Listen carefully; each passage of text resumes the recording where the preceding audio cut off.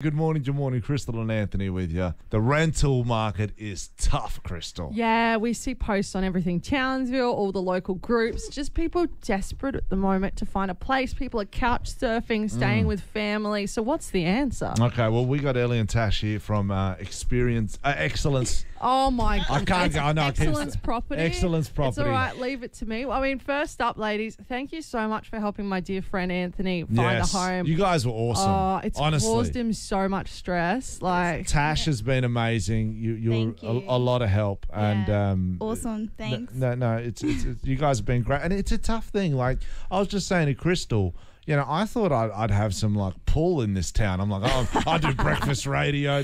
No one gives a crap, right? It's a hard market to find a rental. And just straight up, I want to ask you a question, Ellie. Like, and this is, I don't know if you're allowed to tell me the answer to this. She's like, what are you going to ask? Because I've got a dog, right? And I know that most properties in Townsville are, you know, pet friendly in quotation marks. But if someone is applying for a property that has a pet and someone that doesn't have a pet is applying for that same property, does the person without a pet have preference? It really depends on the owner of the property and what their preference is. Because at the end of the day, we have to call them and, I guess, get it approved by them. Internally for our agency, we don't judge it based on whether you've got a pet or not. We look at it as an all-encompassing thing. So, you know, what's been your history in rentals? What's your income? What sort of pet is it? Is it suitable? Yeah. And the way that I explain it when I'm trying to, I guess, get it across the line with owners and educate them is obviously you and your partner have good rental history. You've had the dog for a while. There's been no problem. Yeah, so you guys would be great tenants. But can you imagine two 18-year-old boys going for the same house with no rental history and two big dogs? Like, you know, or even if they don't have any dogs.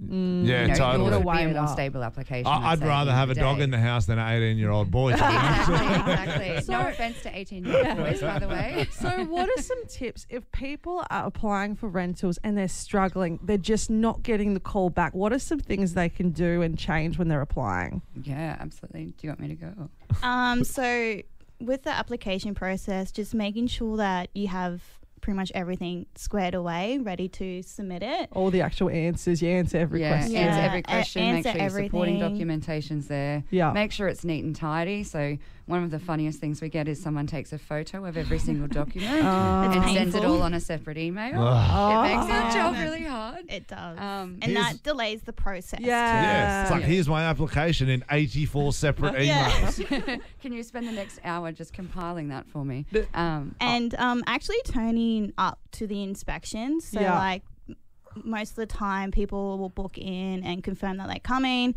and then they don't rock up. Even if it's like a one or two people, it's just like wasting our time. Is that like do you get like a red mark on your name for that? Is that something that goes down? I definitely take that into consideration. It's like, well, if you can't make heartless time. piece of crap.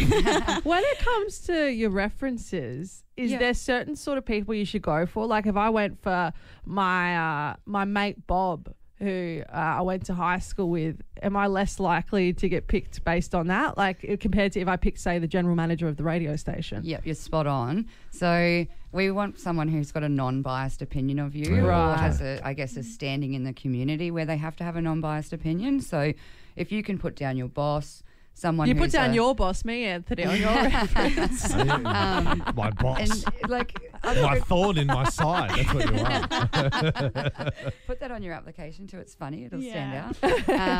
No, and just like, you know, if you know someone who's a police officer or you've got a friend who's the head of a church or a principal of a high school. That's the sort of people that have credibility in the community. They're the people that we want to hear from because Crystal, I guarantee your best friend would tell me that you're awesome. Yeah, that's so true. I'd never thought about that. And this didn't happen with you guys. Seriously, no BS. You guys were brilliant to deal with. But other real estate agents, like I'd apply for a place and I don't hear nothing for a week. And I call and I say, I applied for this place. I haven't heard nothing back. And they're like, oh, we haven't picked it up yet. Is that BS? Have they picked it up yet? Or have they just got a better applicant?